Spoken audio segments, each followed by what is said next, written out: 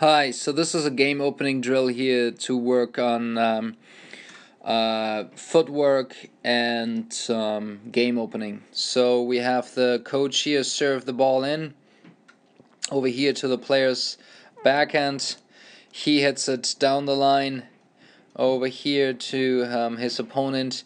This player now hits a short forehand cross over here, and now these the players play out the point. So we have the coach here hitting the serving the ball. Let's go all the way back here. So he hits to his backhand over here. The player moves to his backhand into the corner, hits it down the line.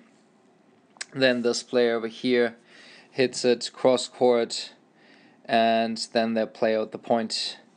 And yeah, so you can switch, ask the coach where to hit the ball to, whether to this player on this side here or on that side. Let's say maybe you should switch sides every 5 points. And yeah, that's that. I hope you like this drill. Please like, comment, and share this. Subscribe to our YouTube channel. Thank you and goodbye.